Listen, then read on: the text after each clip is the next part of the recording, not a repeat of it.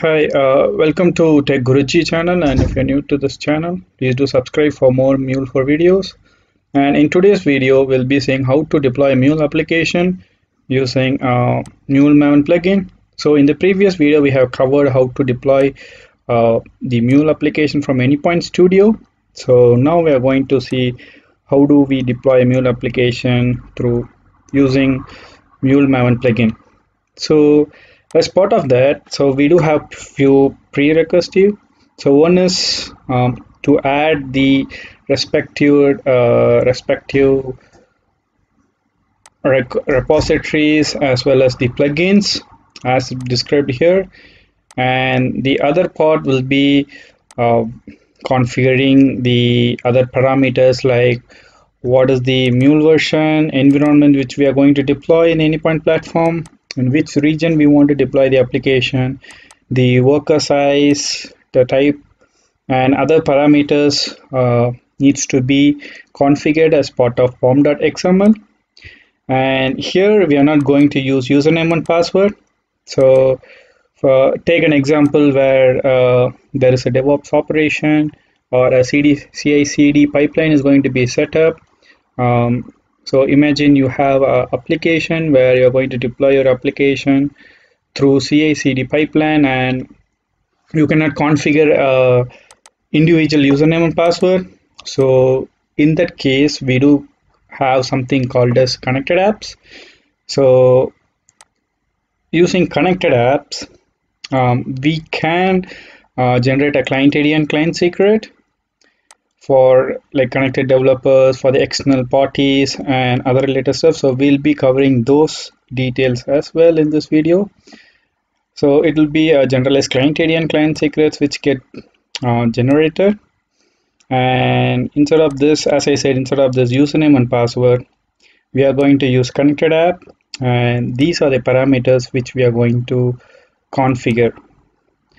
So let's get into the video. So as first step, we do need a client ID and client secret. So we are going to generate that using connected app. So to access connected app or to configure that, we need to navigate through access management. So in access management, we do have something called as connected app. So if you can see, I have already configured a DevOps. For DevOps related stuff, I have created a client ID and client secret. And so now what I'm going to do is to create a new credentials for example, for this demo purpose. I'm just giving as a demo.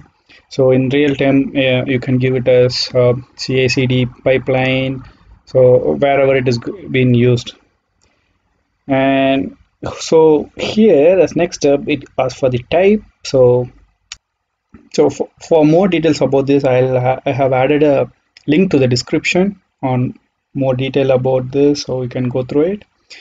So this next step is add the scopes in the sense like it is like giving an access. For example, if you generate this client ID and client secret, so with the client ID and client secret, what are the operations that particular user or particular organization or a team who is going to use that have access to.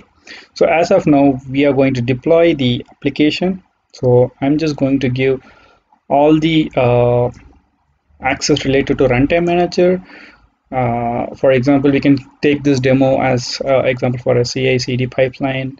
So in an automation stuffs, because doing that activity, we may need to delete the application, create, download, and other related stuff. So as of now, I'm going to give all access related to runtime.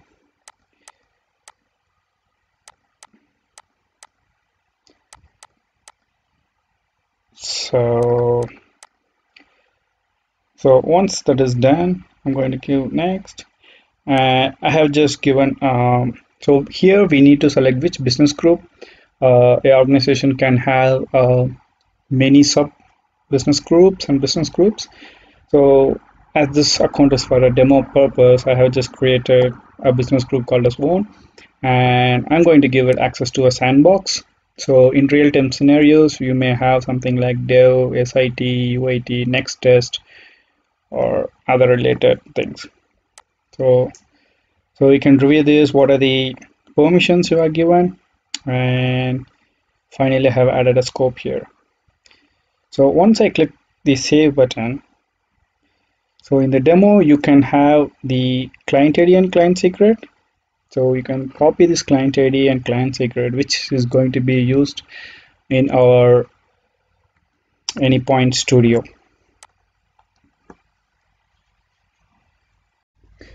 So as first step, what I'm going to do is add few properties, as I earlier mentioned about the plugin and the repository, plugin repository to our pom.xml. So for that, I have taken a project which we have seen in the last demo, and we do have a few videos related to this, how to design a YAML and how to import that to Anypoint Studio, and then how to deploy it to the Cloudhub from Anypoint Studio. So I'm just using the same project. So here the main thing which we are going to do is make changes to our pom.xml. So as first step, you can see we do need to add this Maven plugin to the project. So what I'm going to do is, so we do already have the Maven plugin as true, and this refers to the version which is mentioned here. So as per the release notes, if you see 3.4.0 is the latest version, and there has been few issues that has been fixed as part of this. So what I'm going to do is like, so as you can see, there were like few issues like username password was not set, that we get some proxy error, and to avoid these things I'm just going to use 3.4.0 version. So it is going to be 3.4.0. So this step is done. Then we're going to add the plugin repositories. So they do have something called as Mule public repository. So under this, I'm just going to add this plugin repository.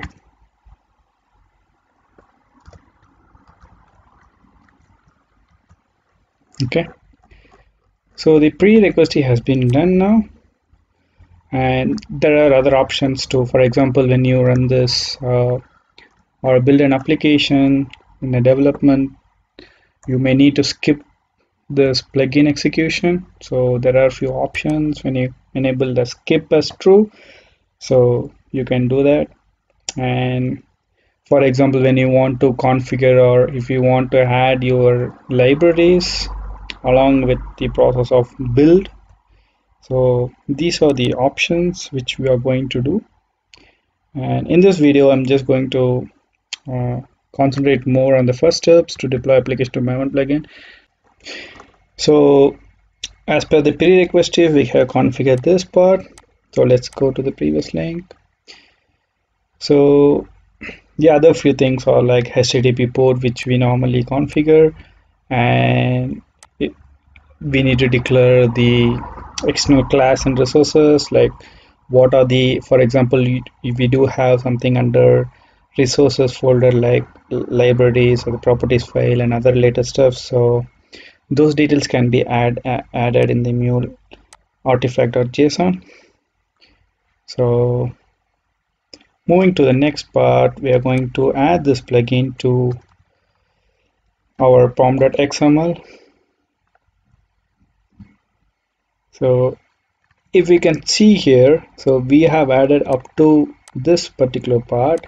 So I'm just going to add only the configuration part as part of this.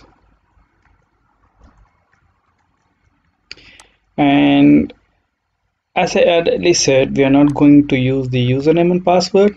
So username and password do work, and it's a normal way of doing it. So I'm going to authorize this deployment using the connected app, as I earlier said.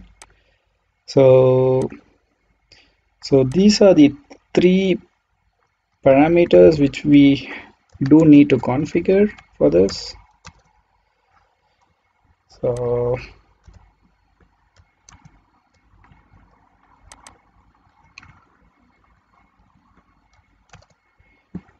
and then what kind of type is going to be.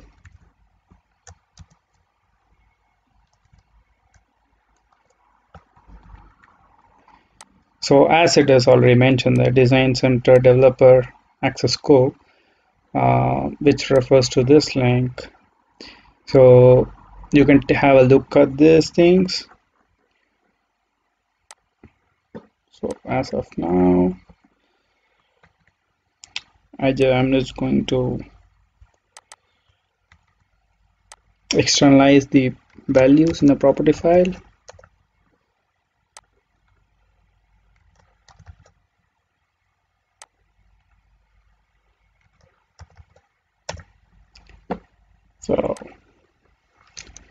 So for connected app, I'm going to give ca dot client ID. Then we can give it a ca dot client secret and ca dot grant type.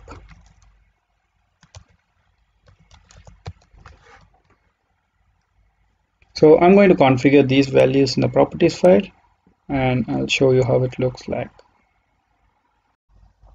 So what I have done here is I removed the region and the workers. So these are not the mandatory fields which is required. And what I have done is I have added the object store v2, whether it is required or not, whether I'm going to use persistent, queue, and other related values. So these are the extra values which have extra parameters which I've added, and you can always see these values. What are the the configuration parameters in the link, and you can see here as a reference what are the fields like worker type, and what are their default values and other related stuff. So I'll also add a reference to this link in the description. So let's move on to deployment now. So this client ID and client secret, so which I have got it from here. I'll just copy and paste that. So next step will be running this application and see that gets deployed in runtime manager. So here we have configured this particular part. The next step is to run our project using these Maven command. So there are two options which we can do. So one is changing our configuration while running this application. The other thing is to execute this command through the command prompt. So here what I'm going to do is run through the command prompt. So what are we going to do here is we're going to execute this deploy command. So this deploy command will be configured. For example, if you're going to use CI/CD pipeline, then it will be configured as part of your JS scripts. So here what happening is, so it has successfully gone through the authentication part.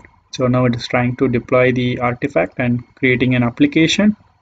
So this will give you a notification as well. So once your application is successfully deployed, so what we can do is meantime go to the runtime manager and check whether the application has started now. So it has not started yet. So let's wait for a few more seconds for the application to get deployed and then gets reflected into the runtime manager. So now if you can see, checking if application has started, so it has successfully deployed the application.